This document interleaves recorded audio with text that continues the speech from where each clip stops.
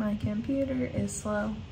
Why is it so slow? I'm gonna create a new canvas in Adobe Dimension and start with dragging and dropping in my jar.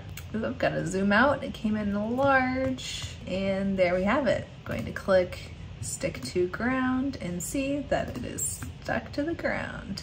I'm just gonna get all my objects in place first before I worry about any of the textures and materials. So here's my jar, or here's my lid, and then here's my jar. Here are my lid dots. Wow, I named it lid dots. Thanks Adobe for making my dreams come true with that one. So I'm gonna take lid and lid dots, go to align, and get these centered up. You can even click bring to the top if I want.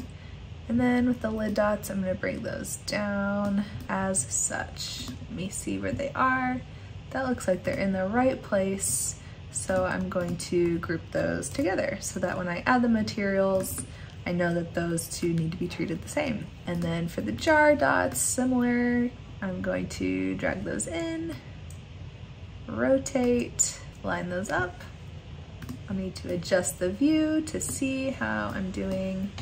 Seems I need to bring the dots down, or bring the dots up slightly. They'll be more on the inside. When I apply the glass, we'll be able to see those.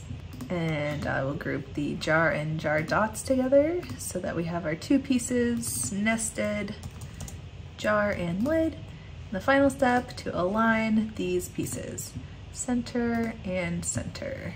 Move the lid around until I find the spot where it's supposed to go. We'll have to scale it up just a little bit, so I'll come to size and I will put in 475, 478. And that gets us to a good spot. I think I'm gonna have to make these lines a little bit smaller. I think they're sticking out just a tad. Let me bring that size in to 460. And sometimes you have to realign things.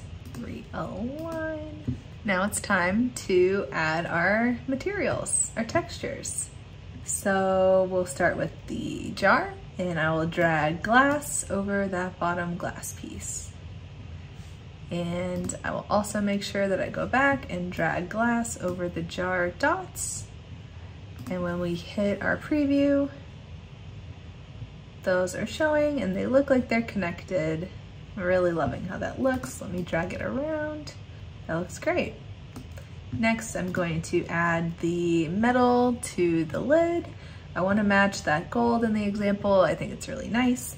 So I will start by turning off that render preview. You can hear my fan kicking on. Always save the RAM if you need to. I'll grab this metal and grab it to the lid. I'll also grab metal and bring it to the dots. And now let me look back at my reference material. The lid looks more brushed than it does really high gloss. So I'm going to replicate that by adjusting some settings. I'll come over to the lid and I will choose roughness. I'm going to bring the roughness way up. It'll still be metallic, but it'll have more of that brushed look. Now also come to the color. I want it to be that nice gold that we had. So I'll play around scrubbing in this orange color. I could also go back here and use my eyedropper to select the color and grab the hex code so that it's really exact.